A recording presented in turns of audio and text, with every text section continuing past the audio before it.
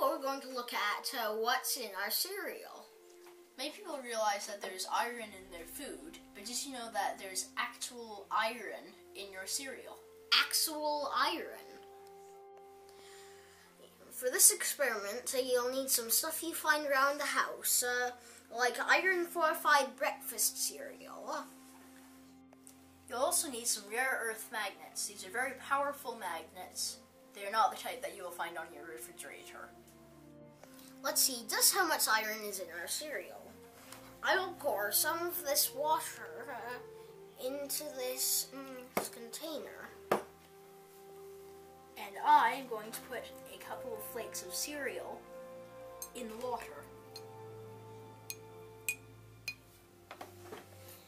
Now, we will see if we can move them to attract or repel them with the magnet. As you may be able to see, I am moving this flake with the magnet. But it's not even touching it. We're going to truss a few of the flakes and see if those are attracted to the magnet. You can see that the cereal is attracted to the sides of the magnet where it wouldn't normally stick.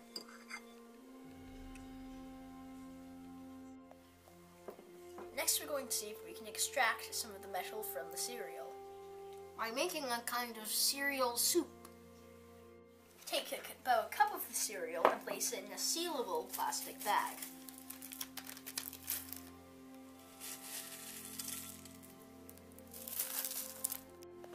Now fill the bag about half full with warm water.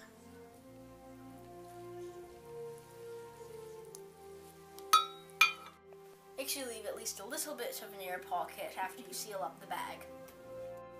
Shake the bag a little bit and then let it sit for 20 minutes until all the cereal's dissolved. Once you're ready, check the seal to make sure it's closed. Then put the magnet down, flip it over, and slosh it around for about 20 seconds. Once you're done, carefully flip the bag over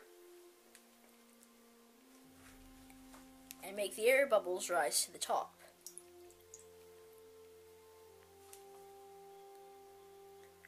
And you can see little filings of iron.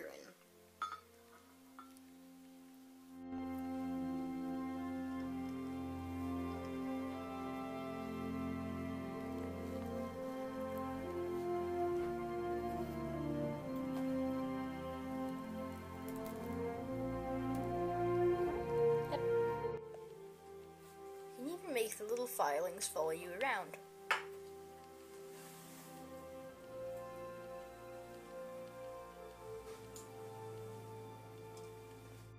If you even have a jewelry scale, you can weigh the filings and see if it's the same as on the cereal box. Iron is in hemoglobin and gives blood its color as well as doing other things around the body. If you took all the iron out of a normal human body, then you would be able to make 2 regular sized nails.